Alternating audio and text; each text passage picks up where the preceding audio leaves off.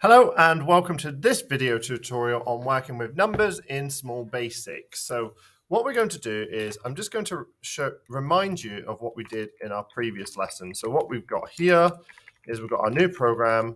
We've got to write out what you want their name to be, and we're storing whatever is typed in at this point into name. Okay, now to repeat that back, I used concatenation. So that's what we've done in some of our previous lessons.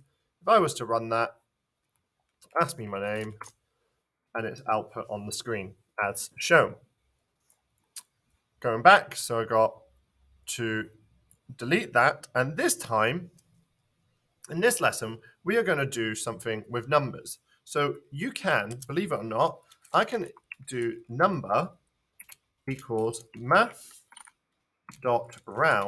and what I can do is I can round numbers down. So I can do 5.99. Okay, so I can round that number, and what I can do is I can go text window dot write. All right, in brackets, I'm going to put number. Let's see what it does. So this is how we use rounding. So you can see it's rounded it to 6. So let's change this to 49. Let's run that.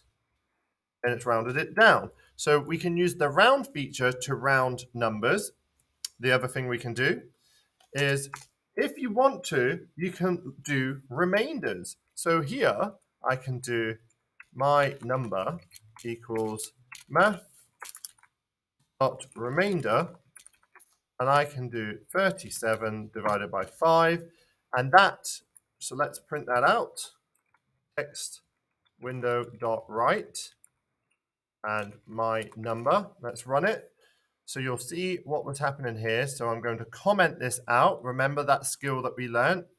Things that we don't need to use anymore, we can comment out. So let's run this.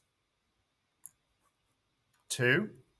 So 37, and it showed me the remainder. So 37 divided by 5, and it gives me the remainder.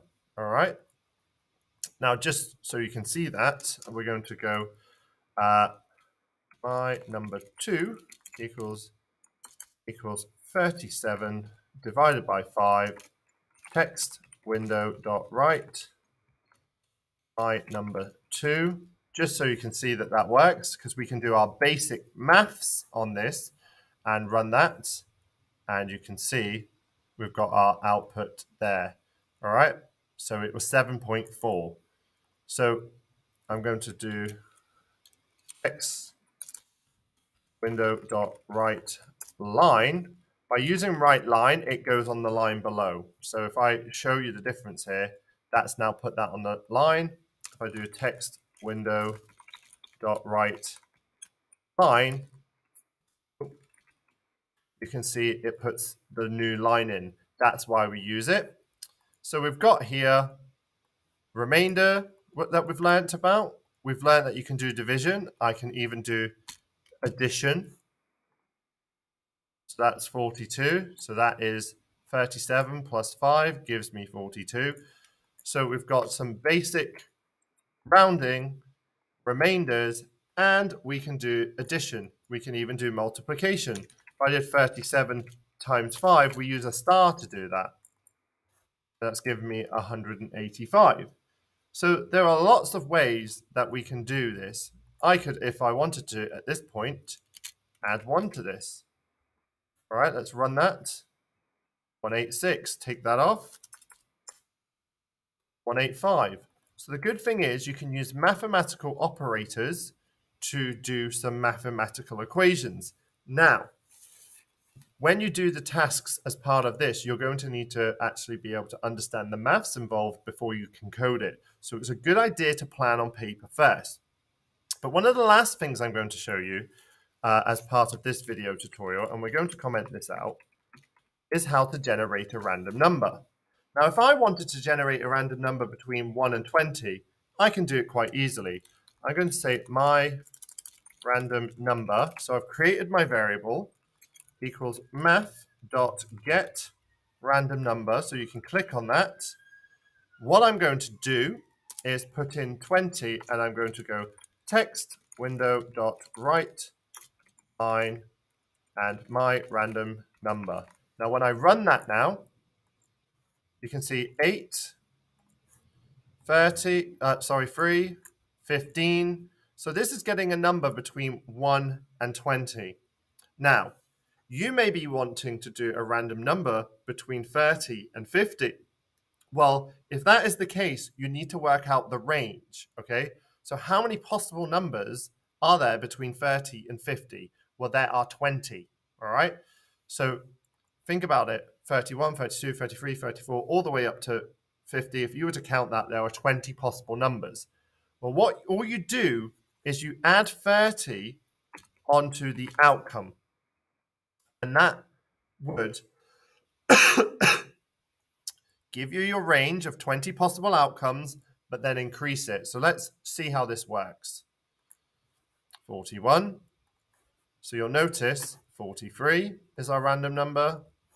41, 33, 37. So all you need to do, if you want to do a random number between a specific set of numbers, is you work out how many are in that range. So if there are 20 numbers or 30 numbers, if I wanted to do between 60 and 90, all right, I would say there are 30 numbers, all right, and then I can add 60 to that, all right.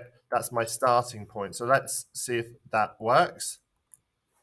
73, 87, 86, 63. You'll notice I'm not going any lower, all right.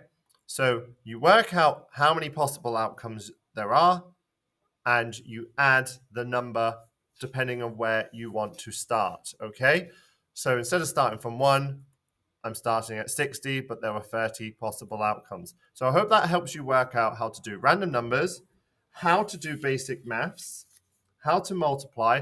But the last thing we're going to do is I'm going to do text window dot write line, and we're going to say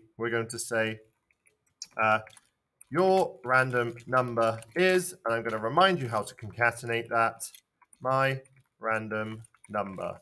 And that joins that together, so that should now say your random number is 65. So you can join the text in. That should be useful in helping you out with this next lesson on Small Basic. Please take your time, follow the video, and have a look at how you can create random numbers and use mathematical equations. Thank you for watching.